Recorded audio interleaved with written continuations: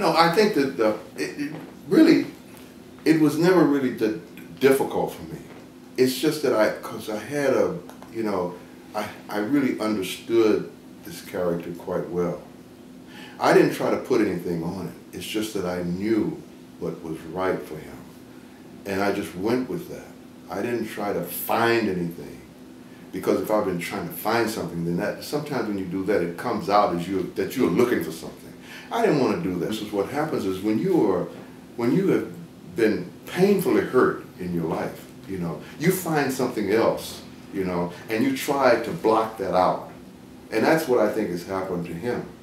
But, for instance, for being in the Army, what happened to him while he was in the Army, and also because of the fact that he did, years back, to lose his, someone he loved very much. So it's a beautiful, beautiful role. It's a beautiful, role for me. And also, anytime you do something when you're really dealing with relationships, with real. Do you have anything else you want to say? And then, oh yeah, I do have one other thing I want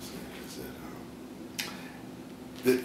It was so great to be able to kiss Ellen 110 times. I counted them.